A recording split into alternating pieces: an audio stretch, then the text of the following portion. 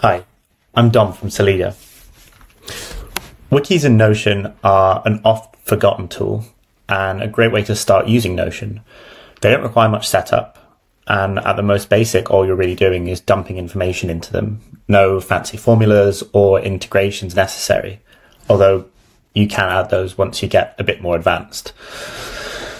Today, I'm going to go through some best practice for a quick and efficient wiki setup in Notion. First though, why use a wiki instead of just a regular database? Well, there are two key benefits. One is that a wiki's homepage can be laid out just like a regular page, meaning you can create something more visually appealing and intentional rather than simply a database view. Take this Notion created template for a wiki, and you can see just how much you can structure it. In fact, apart from this bar at the top, you would think that you were looking at just a regular page. However, unlike a regular page, a wiki has the ability to cycle through different database style views, allowing you to filter, sort, group, and create different views. So here we have a view, just a table view for all the pages in the wiki. And here we have a view for all the pages that I own. Obviously, you can add any additional views that you like while still retaining this page style homepage. The next benefit is the fact that you can search a wiki and its content, as opposed to a regular database where you can only surface the names and not the content, unless you use the universal search. So if we go to the top right here and click search, and let's say we just search for the word Notion, you can see that it is actually reading the pages in the wiki to find the word Notion. It's not just looking at the titles. But with a wiki, you can actually do both. So if I go to a database view and search, and I type Notion, you'll see nothing comes up because it's only surfacing titles.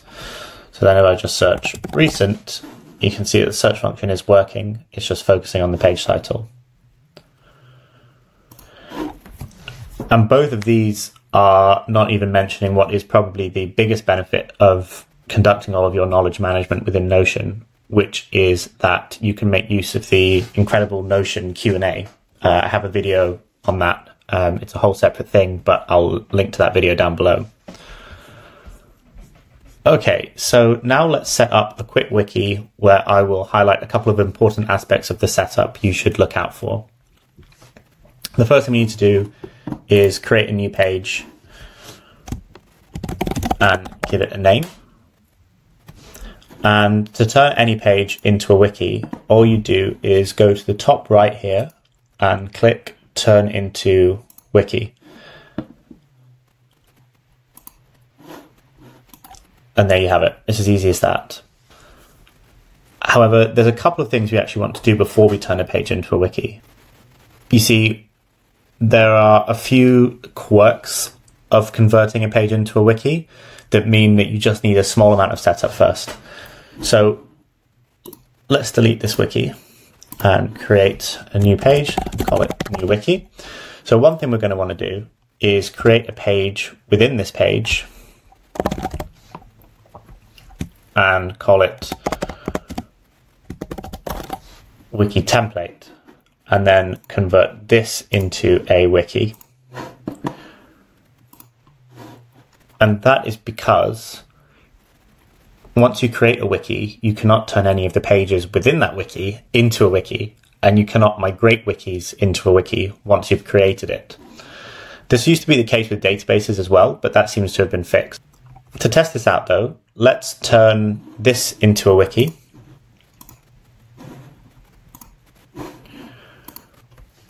And create a new page.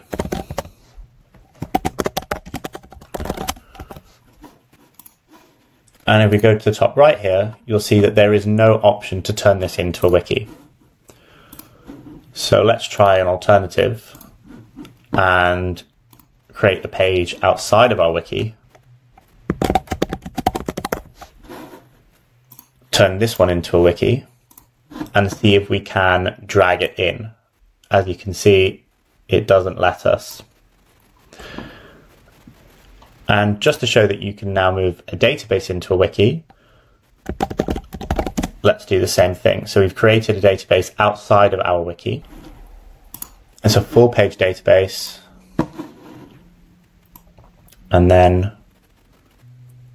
we can just drag it in, and you can see that we now have a wiki template and a database template in our new wiki. So let's get into the wiki itself. And let's go to the database view, where we can see that we've got 4 properties besides the page name property. So we have a people property, and that isn't quite the same as the created by property, which is always held in the metadata for any new item in a database that's created. This can be reassigned. So you can automatically set the owner to whoever created the page, but then you can change ownership as ownership of the document changes hands over time. Next to that, we have the verification property, which is unique to wikis. You can set a length of time that your verification will last for, at the end of which you will receive a notification prompting the owner to review the documentation.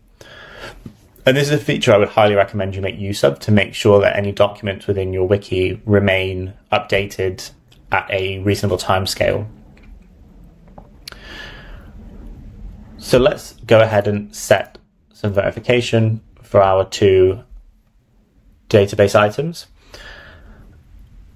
And something this works really well with is the pages I own view. So this is just a view that's filtered on your own ownership. So if you own pages within a wiki, you can go to this view and you can just check that all of your documents are verified. And it's just a good way to keep them up to date. Next to this, we have a tags property. What I actually like to do here is create an additional tags property and try and keep one of those tags to a minimum in terms of the number of select options there are in it. So if you're a business, you could have one tag set to be your main functional areas. So for example, sales, project team. Let's write these out as I go.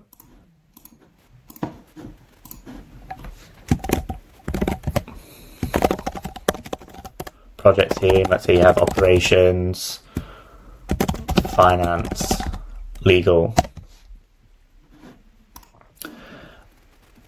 And I would turn this into a single select instead of a multi-select.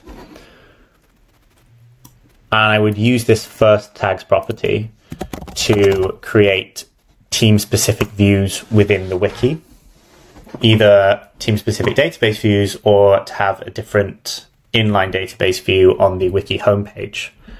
And this just means that if you lock this view, this just means that if you don't add too much to this first tag, you can use that tag as part of your design for the wiki without it kind of getting out of hand and having a tag for the Christmas party, one for office key cards, and then another one for Q3 financials. It can get really messy and there's no need because you can use the wiki search to find everything you need anyway. So I would then use this secondary tag for a kind of document type. So updates, financials, and things like that. And then this one can be specific to different teams. It can get as messy as you like. I wouldn't use this second tag as part of the kind of design setup of the wiki. Speaking of layout, let's move on to our final point, the wiki home. So a really good example of a wiki home setup is the wiki template that Notion provides. And it's the one I showed at the beginning of the video. I think this is a really good starting point, so you don't have to fuss about exactly how it's going to look and what you're going to include there. If you just want to get started with wikis, this is a really good place to get going. As I mentioned earlier, you can use the 2-tag system to have additional views here. So this is just an inline view of the wiki. You can see if I go to here to source, this is sourced from the wiki itself. So you can have as many different specific views as you like. The idea of having a company update gallery view at the top is really good. I would then probably add an additional view at the bottom for different functional areas.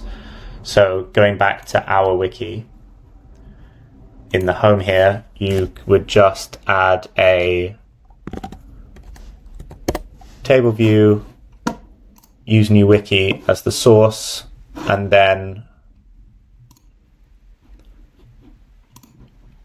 you would filter on function, and then you would have a different view for each team, just like that. And obviously you can decide which view type you have. For a homepage, probably a bit like the Notion wiki, gallery views work quite well. And then another thing that they do is they have imported documents along the left here. And you can also include imported documents along the top if that's easier. You could also use a toggle to keep them hidden, like this, if that's neater for you. But really, I think that the two key things to keep in mind are to create a wiki within your wiki to start with, and to make sure that you make good use of tags and multiple tag properties so that you can keep your wiki neat while allowing it to remain flexible. And that's how you set up a wiki really quickly. I hope you enjoyed the video. Thanks for watching.